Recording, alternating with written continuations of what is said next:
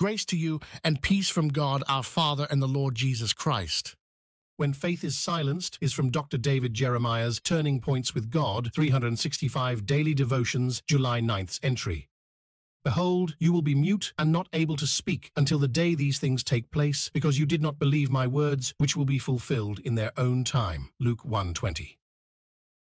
Throughout the Bible, there are special promises regarding the births of certain babies. The promise to Abraham about Isaac, the prediction of Samson's birth, the message to Mary regarding Christ, and the encounter of Zacharias with the angel who foretold the birth of John the Baptist. Whenever God speaks, he expects us to trust. Mary had confidence in the promise, saying, "Let it be to me according to your word." Luke 1:38. Zacharias was more incredulous. "How shall I know this? For I am an old man, and my wife is well advanced in years." Luke 1:18. His doubt silenced his tongue, and for 9 months, Zacharias had nothing to say. When God gives a promise, it's best to believe him instantly. His word is infallible, and his promises never fail. They are to be taken at face value, or else our faith is silenced.